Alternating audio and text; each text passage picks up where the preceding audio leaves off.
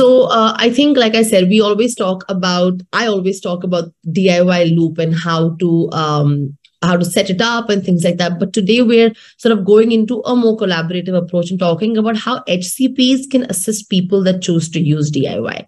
And this is, I think, a very important topic because at least in India, we found that, a lot of times there is a gap between what the HCPs can provide for the patients who are with type 1 and their sort of will to start looping. And I'm going to share a few tips and tricks that I feel and I have found very useful when I began my looping journey, and how all the doctors listening today can actually support their patients that come in who choose to loop. So I think it's very, the basic fundamental of this concept is for the HCPs to, this is where I would start, right? That I think understanding the concept first and foremost is the most important part. Maybe a few HCPs are not aware about the looping concept, which is totally fine, but understanding the concept first and then really believing in the system. So understanding the concept is one thing, but truly believing that it is something that can change lives, it is something that can improve quality of life of a lot of people is very, very important. And then giving and highlighting the options to people living with diabetes. Now, I know that it is a little bit complex, and maybe there are a few healthcare professionals who may not be that tech savvy, again, which is totally fine. But it is still important that one must highlight that these are the options available. A lot of time what happens, and what I have personally seen, is that a lot of people with diabetes just don't know about looping and they haven't heard about it from the healthcare fraternity.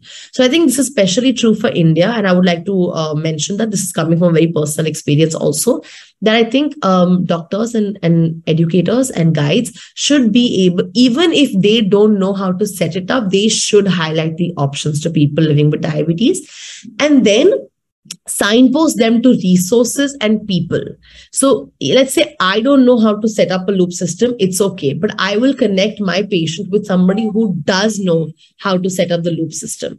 And I think that's very important, to create a network of support and to create a network of people and collaborators who together can work towards this. So I think that's the biggest and the most fundamental thing. One is to understand the concept, believe in the system, believe that this is something revolutionary, give options to people with diabetes. When they come into your clinic, give them the option, as we give the options for, there is a pen system, there is a pump system.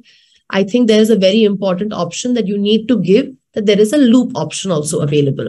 And then if somebody is interested in looping, then you signpost them to the resources, you signpost them to people, let them connect with each other and take this journey on.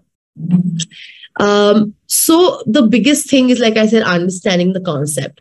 What is DIY looping and what does it do? So getting the basics of the understanding, which is that it is a system wherein you hack your pump and your CGM to make them talk to each other, and it makes decisions on itself based on the inputs that you put in as a user, which are things like ISF and ICR and suspend threshold and target range and things like that.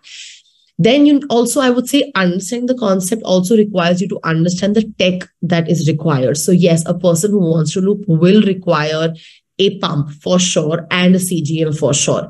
And then based on the different system that they're on, they would require a third party, maybe a radio frequency device or sometimes an Android phone, or sometimes they'll have to build their own rig. But just having like a quick chart that tells you that, okay, this is the hardware that is required, this is the software that is required for somebody to start looping. Again, you don't have to know it. I understand that you may not have the time to actually understand the nitty-gritties of the coding bit of it, but just to broadly understand what is required. Also, as a healthcare professional, because DIY is not FDA approved, it's also important to understand the risks, but at the same time also understand the benefits. So, and this is something that you very cautiously tell your patients also, that, yeah, there are risks involved, that, this is not FDA approved. There's no like customer helpline available 24/7, but you also need to tell them that there are a lot of benefits, which is like 90% time in range, frequency of hypos decreased and things like that. So this is the broad understanding of the concept that I would recommend for the HCPs that are watching this. when I was talking about making them aware of the options, right? So when making them aware of the options, like there are loop, either you can take open APS, you can take Android APS, or you can take the new free APS. And these are the different software options that one can use to begin looping. So it's very important that you tell them that this is not like you go and there's only one thing available. There are different options for different people's needs, for different people's budgets, and for different people's lifestyles. So making your patient aware that these are what is available. And again, this is a very quick breakdown of the main three that are in the market right now, which is Open APS, Android APS, and Loop. Open APS is a system that runs on a small rig, which you need to build yourself, which has like a Raspberry Pi and things like that, and works with legacy Medtronic pumps and any CGM. And it can be set up using any type of computer. So it's very important, right? Because somebody may not have an Apple computer, but they might have like a Dell computer. So which one would they choose? It's not practical for them to go buy a new laptop because that. So, or what they can get their hands on, what they can acquire. Android APS is an Android only base. So you need to have an Android phone for this. And it uses the Open APS algorithm and works with Dana pumps, Roche Combo, Roche Insight, legacy Medtronic pumps, via RallyLink, and Omnipod EDOS via RallyLink as well. And then the Loop is an Apple only framework that uses an algorithm that runs with legacy Medtronic pumps, Omnipod, Dexcom, or Medtronic CGMs, and requires a third-party radio frequency device to communicate between all. You, of course, require an Apple phone for that.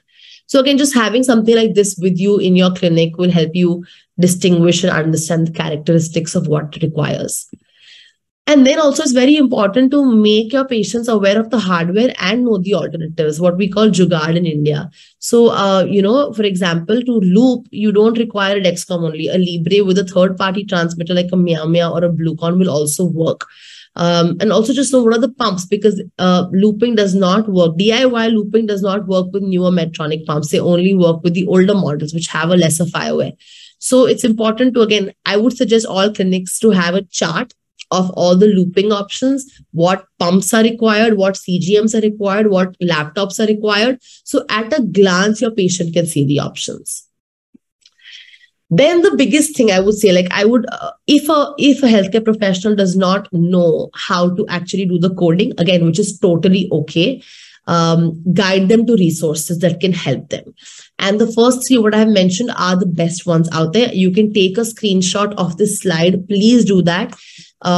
Because these are resources that will really help. They are very detailed. They are very easy to understand. So for looping, it is the loopkit.github. For OpenAPS, it is openaps.org. And for Android APS, it is wiki.apps.app.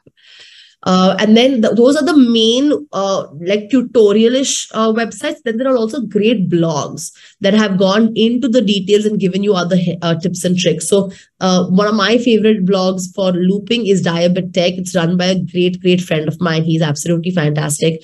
He himself uses Android APS and he's great with tech. So these are some resources that I personally, as a user of DIY Loop, also refer to time and again. But I would really recommend you giving these to your patients if they want to loop.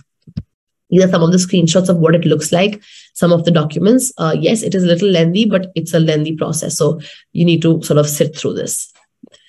There are also a lot of YouTube videos that you can recommend your patients if your patients are not ones who like to read. So maybe a YouTube video would be better. I have personally done one as well, where it's a video of me setting up the whole my loop system, and then there are other videos wherein they give you more of a tutorial kind of a vibe. So again, give your patients these videos and ask them to go and see it. Biggest thing I would say, and the biggest thing that helped me when I was looping, is connecting them to people who loop. And this changed my life, right? Because they can really give you a user-centric advice about how to start looping. And I was connected with a few people in the UK, and I bothered them with every type of question, the most silliest questions to the most complex questions. And because they had gone through this journey multiple times, they were able to help. So today, when somebody asks me if they want to start looping, I can help them because I have had the experience as well. They can, help them with the initial hand holding and help them set up the tech. And they can guide with personal lived experience, which I think is the most important one. There are lots of social media groups which you can ask your patients to join. This is the one I am personally a part of. 30,000 other people are part of it, but it's called Looped. And this is only for people who are using Loop, but there are similar Facebook groups for people who use Android APS and Open APS. So again, if somebody from your centers want to start looping, ask them to go join these groups, because these groups are active all the time. These are literally the customer helplines, which we don't have in the looping community. This group becomes it. So please do ask them to join these groups, because you get the maximum detail from these groups. So I would just like to conclude by saying, the first thing that at the end, like for HCPs, don't resist and don't fear the technology. Sometimes what happens is when we personally don't understand something, we don't tend to recommend it because we are not too sure about it. So I just want to say to all the HCPs out there, that's totally fine. I mean, you are doctors, you're not supposed to know technology and coding. But when this revolutionary thing has come out, try not to resist it, because there are people who can support you. So again, you are still required to do the insulin dosing and the management and things like that. But we can get people who can help with the code and who can help with setting up the things like the DIY.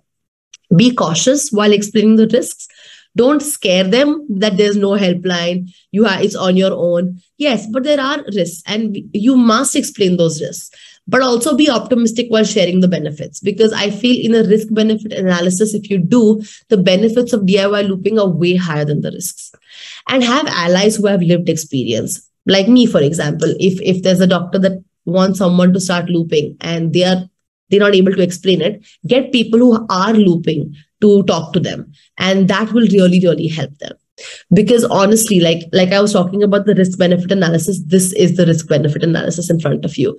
How looping drastically shifts one person's management is something that I have personally experienced, and it is life changing. And to all the HCPs who are a little bit, who want to try something new, I would say, why don't you try setting up a loop system yourself with all these resources, so that even, once you do it once, then you're very comfortable to recommend it to someone. If not, like I said, there are always allies who are ready to help.